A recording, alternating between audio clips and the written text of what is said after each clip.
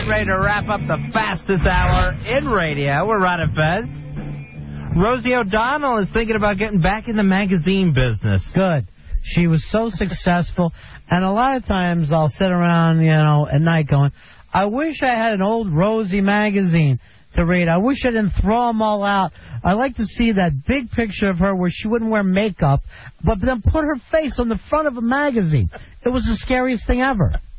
This time she wants to launch Our Family magazine for gay and lesbian parents. Oh, that's going to sell big because there's so many gay and lesbian parents out there going, hey, how come there's not a magazine for us?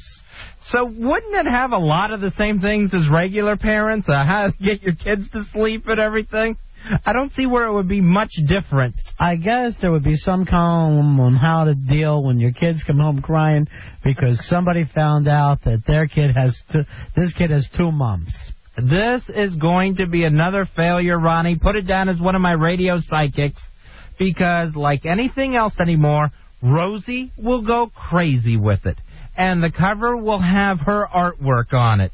And there'll be big, giant spreads about her kids and giant photographs of them. That was the last magazine that she had that failed. That was literally everything that went wrong with it. It was all literally like if a kid in your neighborhood or in your family made up a family newspaper. That was Rosie. And, of course, she'll probably make Boy George with candle wax stripped on his head chief editor or something.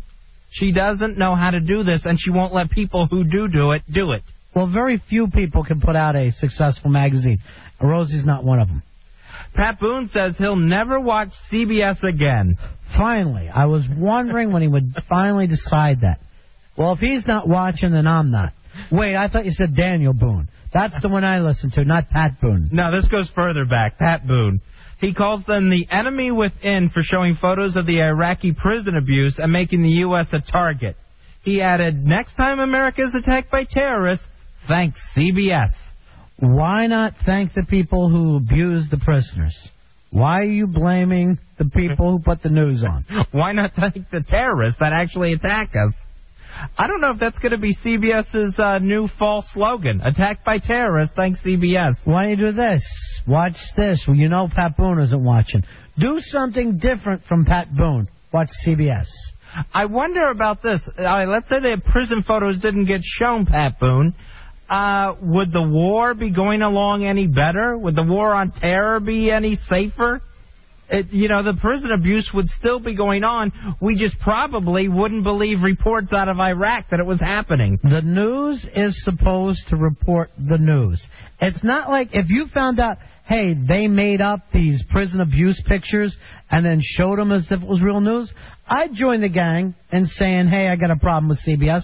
But when they're showing something that actually happened, that's what a journalist does. That's not when you get angry with them. You get angry when they tell lies. Madonna's new tour is being called political by some fans. There's a video backdrop showing images of U.S. soldiers at war and injured children during American life. Fez, this new tour, you mean that's one day on, one day off? She stopped the tour after one show saying that she felt sick. One show. It's like this thing must be called The Show Can't Go On. Tomorrow it'll be a hangnail. So what are the people's problems with this? There's a video backdrop during the concert, and it's showing U.S. soldiers at war and injured children. I guess injured Iraqi children. Wow, that sounds like something I want to spend $250 for. When's that doing? Holiday? She's singing Holiday, and all these horrible things are back there. Do people want to hear Madonna's politics?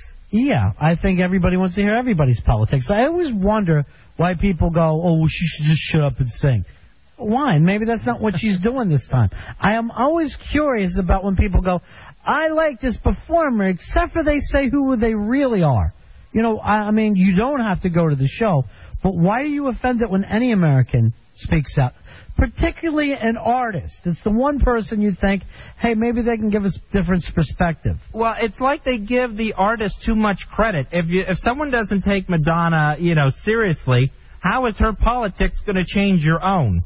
It's like you're giving that person way too much credit in your own life. I didn't go there to hear her make a speech. Well, if it's not going to change your mind, just start yelling Material Girl through it. Maybe she'll do it.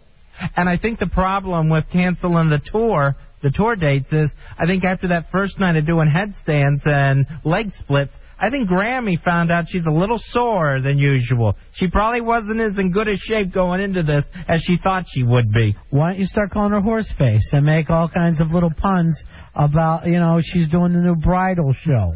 Look at those teeth. She should be doing commercials for the Gap. Because she has a gap in her teeth. Yeah. Good. Reports are in that since Queer Eye for the Straight Guy came on the air, more married men are shopping for their own clothes rather than letting their wives shop for them. And also more reports are that they're all watching CBS. I don't know why. So I think we can safely say Queer Eye for the Straight Guy has made the country a better place. Well, I don't know about that. I don't know if it's a better place. But they probably have showed guys how to go out clothes shopping. Well, let's face it, it's nothing that your dad ever taught you. Your dad never said, well, here's the place to go out and get moisturizer. Here's how you want your shirt to fit. Only your mom took you out. And so there's probably a lot of guys out there that aren't really comfortable shopping. Yeah, only my mom took me out, and that was in the Husky Pants nightmare. And that's different how? It's her fault that you were in Husky Pants? Was she supposed to get your regular size pants and force them on you? She could have told me. She didn't have to announce we were going to Huskies. She didn't have to say it. You are who you are, Fez. Why don't you learn to accept yourself? I still always try to take this tag off the back of my jeans now so nobody knows that they're so big. That's the first tag I ever saw with 3 different numbers on it. So you are getting big. It's an area code. That's it. 205. That's it for the fastest hour in radio. Before we go, a couple of happy birthdays. Todd Bridges of Different Strokes is 39 years old, and he'll celebrate with just a quiet arrest with a few friends later on tonight. And Andre 3000 is 30, and he can expect 30 birthday spankings. Thank you very much. We're Ron and Fez, back later right here on WJFK-FM.